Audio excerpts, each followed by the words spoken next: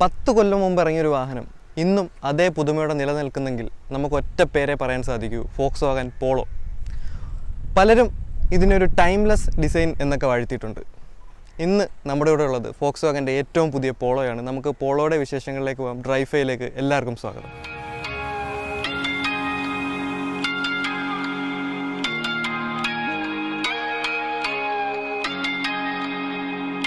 Volkswagen പോളോയിൽ വളരെ ചെറിയ മാറ്റങ്ങൾ മാത്രമേ വന്നിട്ടുള്ളൂ. അതായത് ഈ ഒരു 10 കൊല്ലത്തെ Volkswagenൻ്റെ പോളോ എല്ലാ വണ്ടികളും നോക്കിയാലും വളരെ ചെറിയ മാറ്റങ്ങൾ മാത്രമേ വന്നിട്ടുള്ളൂ.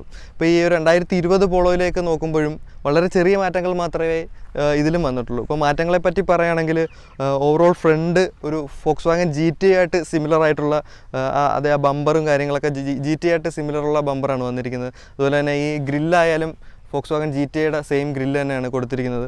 ഇതുവരെ Volkswagen പോളോയിൽ ഒരു പ്രൊജക്ടർ ഹെഡ് ലാമ്പോ അല്ലെങ്കിൽ ഒരു LED ഹെഡ് ലാമ്പോ കൊടുത്തില്ല എന്നുള്ളതാണ്. അതിൻ്റെ താഴെയായിട്ട് ഫോഗ് ലാംപ്സ് നമുക്ക് കാണാം. പിന്നെ പുതിയ പോളോയിൽ വന്നിരിക്കുന്ന ഒരു അഡീഷനാണ് ഈ ഒരു ബ്ലാക്ക് പാർട്ട്. അത് ഓവറോൾ വണ്ടിയുടെ 4 ഭാഗവും കവർ ചെയ്ത് വരുന്നുണ്ട്. പോളോയുടെ എൻജിനിലാണ് സത്യത്തിൽ പ്രധാനമായ മാറ്റം വന്നിരിക്കുന്നത്. അതിൽ ബോണറ്റ് തുറക്കുമ്പോൾ തന്നെ നമുക്ക് കുറച്ച് ഹെവി ബോണറ്റാണ്, നമുക്ക് ആ ഒരു ക്വാളിറ്റി ഫീൽ ചെയ്യുന്നുണ്ട്. അപ്പോൾ ഈ Volkswagenൻ്റെ എഞ്ചിനെ പറ്റി പറയുകയാണെങ്കിൽ മുമ്പുണ്ടായിരുന്നത് ഒരു 1.2 ലിറ്റർ 3 സിലിണ്ടർ പെട്രോൾ എഞ്ചിനായിരുന്നു. GT/TSI വേരിയൻറ്റിൽ അതിൻ്റെ ഒരു ടർബോ വന്നിരുന്നു. പക്ഷേ ഓവറോൾ ഇപ്പോൾ എല്ലാ വാഹനങ്ങളിലും Volkswagen ഈ ഒരു പുതിയ എഞ്ചിൻ, അതായത് 1 ലിറ്റർ 3 സിലിണ്ടർ എഞ്ചിനാണ് യൂസ് ചെയ്യുന്നത്. നമ്മളിപ്പോൾ ഡ്രൈവ് ചെയ്യുന്നത് അതിൻ്റെ ടർബോ വേരിയൻ്റാണ്. അപ്പോൾ ഇതിൻ്റെ പവർ എന്ന് പറയുന്നത് ഒരു 110 ഹോഴ്സ് പവറാണ്. അതൊരു 5 bhp മൊത്തത്തിൽ വർദ്ധിപ്പിച്ചിട്ടുണ്ട്. അതുപോലെ തന്നെ 175 ന്യൂട്ടൺ മീറ്ററിൻ്റെ ടോർക്കും ഈ എഞ്ചിനിൽ നിന്നുണ്ട്. ആക്ച്വലി ഇത് മൊത്തത്തിൽ നല്ല വൃത്തിയായിട്ട് ലേഡ് ഔട്ട് ചെയ്തിട്ടുണ്ട്. ഒരു നമുക്ക് കാണുമ്പോൾ തന്നെ ഒരു നീറ്റ്നെസ് തോന്നിക്കുന്ന രീതിയിൽ ചെയ്തിട്ടുണ്ട്. ഒരു ഇൻസുലേഷനും കൊടുത്തിട്ടുണ്ട്. ഇത്രയൊക്കെയാണ് Volkswagen പോളോയുടെ എൻജിൻ വിശേഷങ്ങൾ. പോളോയുടെ സൈഡിലേക്ക് വരുമ്പോഴും ഒരു സൈഡ് പ്രൊഫൈലിൽ മാറ്റങ്ങൾ വളരെ മിനിമലാണ്. ഇപ്പോൾ പുതിയൊരു 16 ഇഞ്ച് അലോയ്സ് വന്നിട്ടുണ്ട്. കൊള്ളാം, ഭംഗിയുള്ള ഓവറോൾ ഡിസൈനുമായിട്ട് സിങ്ക് ചെയ്തിരിക്കുന്ന ഒരു അലോയ്സാണ്. അതൊരു ഗൺ മെറ്റൽ ഗ്രേ ഫിനിഷിൽ വന്നത് കുറച്ചുകൂടെ സ്പോർട്ടി ലുക്ക് വരുന്നുണ്ട്. പിന്നെ ഞാൻ നേരത്തെ പറഞ്ഞതുപോലെ ഈ ഒരു ബ്ലാക്ക് ക്ലാഡിങ് വന്നിരിക്കുന്നത് അത് പുതിയ പോളോയുടെ ഒരു അഡിഷനാണ്. ഈ 2020 പോളോയുടെ അതും മനോഹരമായിട്ട് വന്നിട്ടുണ്ട്. ഇപ്പം ഓവറോൾ പോളോയുടെ കാര്യങ്ങൾ അധികം എക്സ്പ്ലെയിൻ ചെയ്യേണ്ടതില്ല. കാര്യം നമ്മൾ ഡെയിലി ലൈഫിൽ റോഡിൽ കാണുന്നൊരു വാഹനം തന്നെയാണ് Volkswagen പോളോ. ബാക്ക് വശത്തേക്ക് വരുമ്പോൾ കുറച്ചുകൂടെ മാറ്റങ്ങൾ നമുക്ക് കാണാൻ സാധിക്കും. മാറ്റങ്ങളുടെ പ്രധാനം ഈ വന്നിരിക്കുന്ന ഒരു പുതിയ LED ടെയിൽ ലാമ്പാണ്. അത്യാവശ്യം നല്ലൊരു ടെയിൽ ലാമ്പാണ്. പഴയതിൽ നിന്ന് കുറച്ചുകൂടെ ഡീറ്റെയിൽ ആയിട്ടുള്ളൊരു ടെയിൽ ലാമ്പായിട്ട് തോന്നി. അതുപോലെ തന്നെ ഇതൊരു ടർബോ വേരിയൻ്റ് ആയിട്ടുതന്നെ TSI എന്നുള്ള ബാഡ്ജിങ് കാണാം. ഈ ഒരു പുതിയൊരു സ്കിഡ് പ്ലേറ്റ് റിയറിലൊരു ഡിഫ്യൂസർ പോലെ വന്നിരിക്കുന്നത്, ഒരു ഫേക്ക് ഡിഫ്യൂസർ പോലെ വന്നിരിക്കുന്നതും ഒരു പുതിയ അഡിഷനാണ്. അത് മൊത്തത്തിൽ Volkswagen പോളോയെ നമുക്കൊരു പുതിയ പോളോ എന്ന് തിരിച്ചറിയാൻ സാധിക്കുന്ന രീതിയിൽ കൊടുത്തിട്ടുണ്ട്. അതുപോലെ തന്നെ ബമ്പറിൽ സെൻസേഴ്സ് കാണാം. ഞാൻ ശ്രദ്ധിച്ചൊരു കാര്യം എന്ന് പറയുന്നത് ഈ വാഹനത്തിൽ പാർക്കിംഗ് ക്യാമറ വരുന്നില്ലെന്നാണ് ഉള്ളതാണ്. കാരണം ഇതിൻ്റെ ബാക്കിൽ ഒരു പാർക്കിംഗ് ക്യാമറ വരുന്നുണ്ട്. ഈ വാഹനത്തിൽ പാർക്കിംഗ് ക്യാമറ വരുന്നില്ല. Volkswagenൻ്റെ കൺവെൻഷണൽ രീതിയിലുള്ളൊരു ബൂട്ട് ഓപ്പണിംഗ് തന്നെയാണ് ഈ വാഹനത്തിലും. ഒരു 260 ലിറ്ററിൻ്റെ ബൂട്ട് സ്പേസ് ഉള്ള വാഹനമാണ്. ഒരു പാഴ്സൽ ട്രേ കൊടുത്തിരിപ്പുണ്ട്. അത്ര വലിയ ബൂട്ട് സ്പേസ് അല്ല, എന്നാലും അത്യാവശ്യം ഒരു ഫാമിലിക്ക് യൂസ് ചെയ്യാൻ പറ്റുന്ന ബൂട്ട് സ്പേസ് തന്നെയാണ്. അതുപോലെ തന്നെ ഒരു സ്പേസ് സേവർ വീല് കൊടുത്തിട്ടുണ്ട്. ഇതിൽ സ്പോയിലർ എന്ന് എന്നാൽ സ്പോയിലർ എന്ന് തോന്നിപ്പിക്കുന്ന രീതിയിലാണ് എൻ്റെ ബാക്കിൻ്റെ ഈ ടോപ്പ് പാർട്ട് വന്നിരിക്കുന്നത്. ഷാർക്ക് ഫിൻ ആൻറ്റന അല്ല, സാധാ ഒരു ഓർഡിനറി ആൻറ്റനയാണ് കൊടുത്തിരിക്കുന്നത്. ഒരു ഹൈ മൗണ്ട് സ്റ്റോപ്പ് ലാമ്പും കാണാം. ഇത്രയാണ് Volkswagen പോളോയുടെ എക്സ്റ്റീരിയർ വിശേഷങ്ങൾ. നമുക്കിനി Volkswagen പോളോയുടെ ഇൻറ്റീരിയർ വിശേഷങ്ങളിലേക്ക് പോകാം. Volkswagen പോളോയുടെ ഇൻറ്റീരിയറിലേക്ക് വരുമ്പോൾ ആദ്യം തന്നെ നമുക്ക് ഫീൽ ചെയ്യുന്നത് ഡോറ് ഓപ്പൺ ചെയ്യുമ്പോഴും ക്ലോസ് ചെയ്യുമ്പോഴുള്ളൊരു തട്ട് ഫീലിംഗ്, അതായത് ഇതിൻ്റെ ഒരു ഓവറോൾ ക്വാളിറ്റിയെ നമുക്ക് മനസ്സിലാക്കി തരുന്നുണ്ട്. ഡോർ പാഡ്സ് എല്ലാം വന്നിരിക്കുന്നത് ടോപ്പ് പാർട്ട് ഒരു സോഫ്റ്റ് പ്ലാസ്റ്റിക്കും ബാക്കി ഹാർഡ് പ്ലാസ്റ്റിക്കുമാണ് വന്നിരിക്കുന്നത്. നല്ല ബിൽഡ് ക്വാളിറ്റി, ഒരു ടഫ്നെസ് ടോട്ടലി ഫീൽ ചെയ്യുന്നുണ്ട്. നമുക്ക് കയറുന്നതിന് മുമ്പ് തന്നെ Volkswagen പോളോയിൽ മനസ്സിലാവുന്നൊരു കാര്യം, സ്പേസ് ഓൾറെഡി ബാക്ക് സീറ്റിൽ കുറച്ച് കുറവാണ്. അത് ലെഗ് റൂമും കുറച്ച് കുറവാണ്.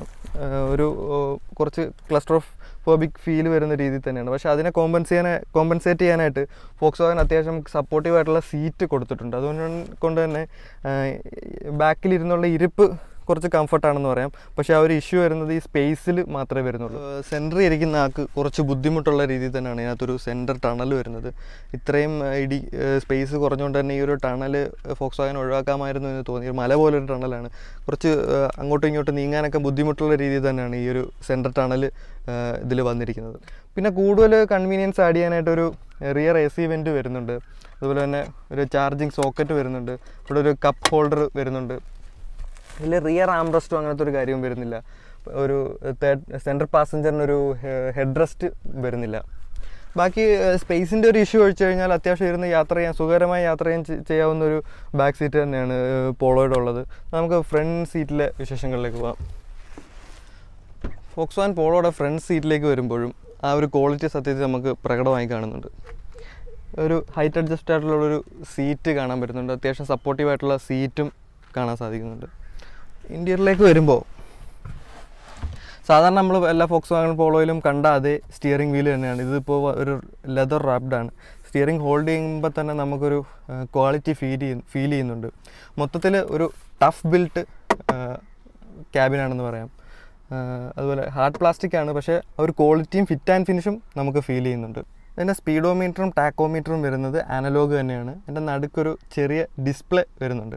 അതൊരു കളർ ഡിസ്പ്ലേ അല്ല, എന്നാലൊരു ബ്ലാക്ക് ആൻഡ് വൈറ്റ് ഡിസ്പ്ലേ തന്നെയാണ്. അത്യാവശ്യം ഒരുപാട് നമുക്ക് ഡീറ്റെയിൽസൊക്കെ അതിനകത്ത് അറിയാൻ പറ്റും. ഡിസ്റ്റൻസ് ടു എംറ്റി, അതുപോലെ തന്നെ ഓഡോമീറ്റർ, ടൈം, ഫ്യൂല്, അതെല്ലാം ഡിജിറ്റലി തന്നെ നമുക്ക് അറിയാനും സാധിക്കും.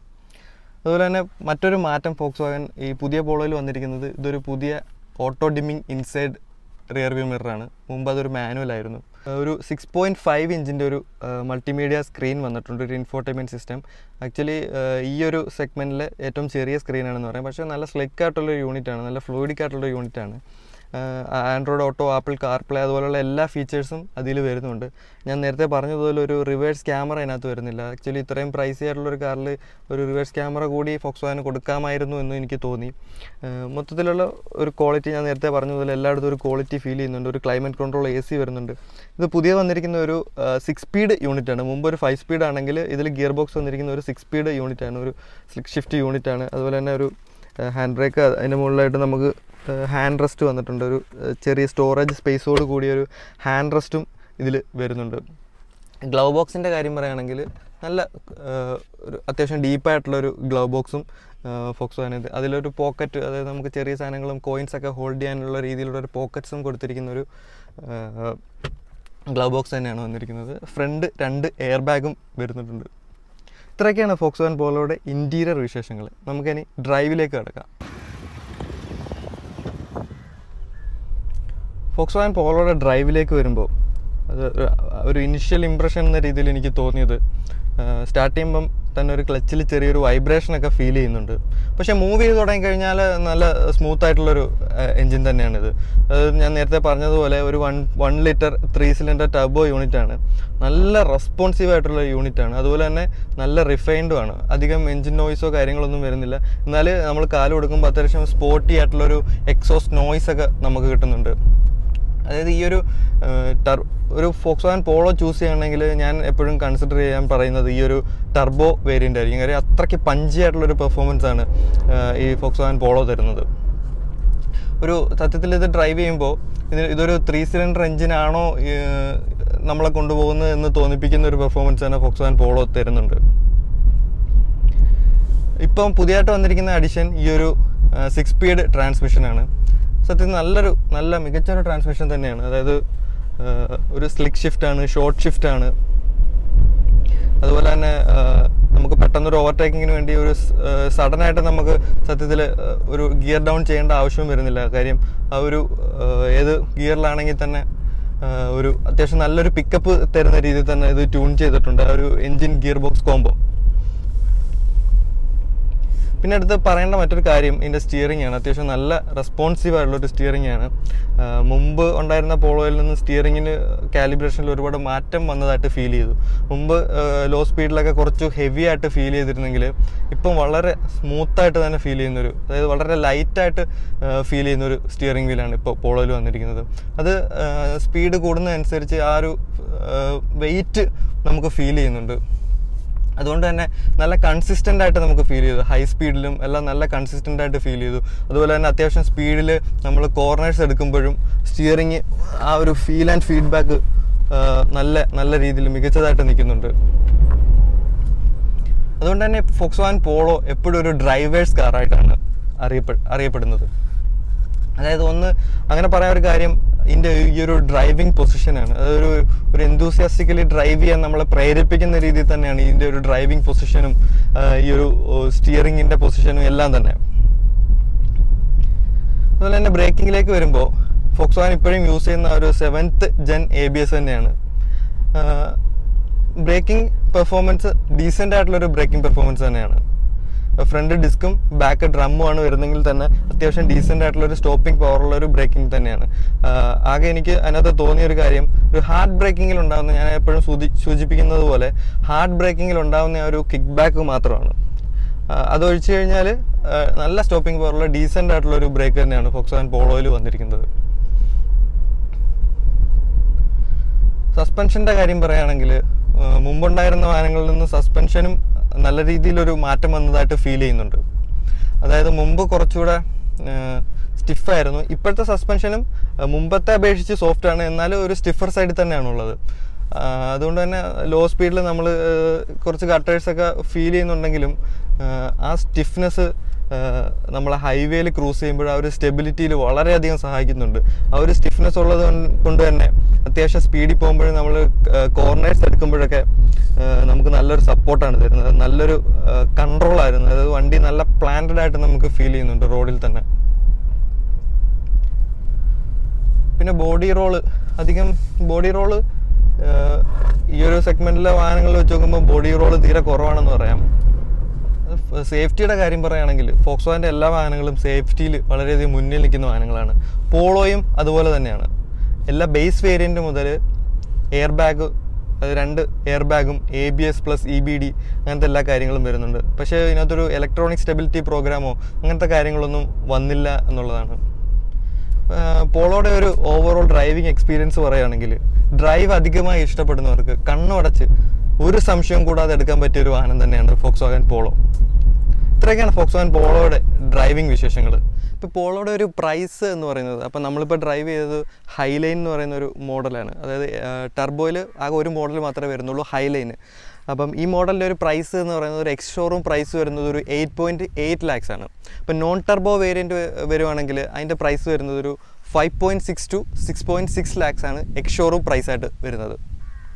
അപ്പോൾ ഈ ഒരു പ്രൈസ് റേഞ്ച് നോക്കുകയാണെങ്കിൽ ഒരു കൺസിഡർ ചെയ്യാൻ പറ്റിയ, ഡ്രൈവ് എൻജോയ് ചെയ്യുന്നവർക്കും, അതായത് ഒരു സേഫ്റ്റി ആൻഡ് കംഫർട്ട് നോക്കുന്നവർക്കും തീർച്ചയായും കൺസിഡർ ചെയ്യാൻ പറ്റിയ ഒരു വാഹനം തന്നെയാണ് Volkswagen പോളോ. അതുപോലെ തന്നെ ഒരുപാട് പേർക്ക് സംശയമുള്ളൊരു കാര്യമാണ് Volkswagen പോളോയുടെ സർവീസ് മുതലായ കാര്യങ്ങൾ. അപ്പോൾ ഇതിൻ്റെ സർവീസ് വരുന്നതെന്ന് പറയുന്നത് ഒരു 15,000 കിലോമീറ്ററിലാണ് ഇതിൻ്റെ സർവീസ് വരുന്നത്. അപ്പോൾ ഇതിൻ്റെ ഒരു എക്സാക്റ്റ് കോസ്റ്റ് Volkswagen പറയുന്നതെന്ന് വെച്ച് കഴിഞ്ഞാൽ ഒരു 7,000 to 8,000 ആണ് 15,000 വരുന്ന കോസ്റ്റ്. അത് 30,000 വലിയ വ്യത്യാസമൊന്നും വരുന്നില്ല. ഒരു 8,000 to 8,500 തന്നെയാണ് Volkswagenൻ്റെ ആ ഒരു കോസ്റ്റും പറയുന്നത്. അപ്പോൾ ഇത്രയാണ് Volkswagen പോളോയുടെ ഡ്രൈവിംഗ് വിശേഷങ്ങൾ. ഈ വീഡിയോ നിങ്ങൾക്ക് ഇഷ്ടമായെങ്കിൽ ചാനൽ സബ്സ്ക്രൈബ് ചെയ്യുക, ഷെയർ ചെയ്യുക. എന്തെങ്കിലും അഭിപ്രായങ്ങളുണ്ടെങ്കിൽ കമൻറ്റിൽ രേഖപ്പെടുത്തുക. Thank you.